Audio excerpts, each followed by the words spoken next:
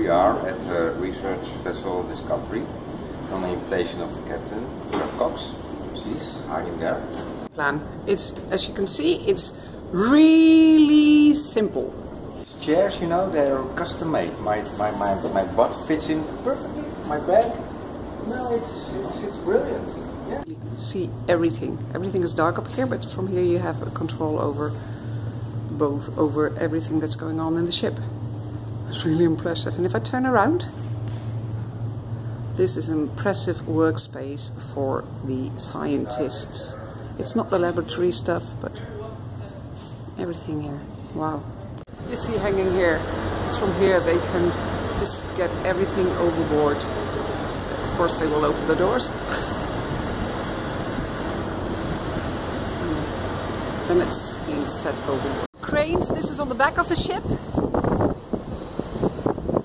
And more things to put overboard. It's incredible.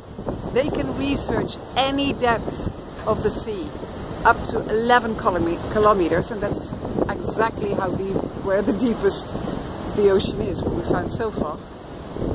By the way, the view here on that very ugly vessel there in the distance, it's one of the bad illegal trawlers. In case you can't hear it, this is the engine control room, the control panel, and down there through the window, this is where it's all happening. Of noise here, as you can hear in the engine room. These are the engines, 6 in total. Boys' toys, and this is a bow thruster. I like this. A real bow thruster. Dynamic positioning system. And I don't know, we've taken so many turns, I don't know where we are anymore. We're still on the front. Sorry? Where are we? In front.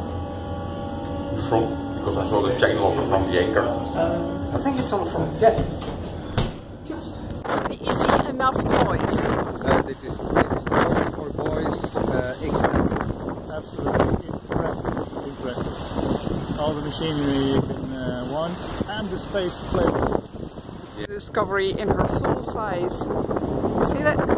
It's a bit pity for the sun and all, but well, here you see the large crane that I was talking about. This can put anything overboard.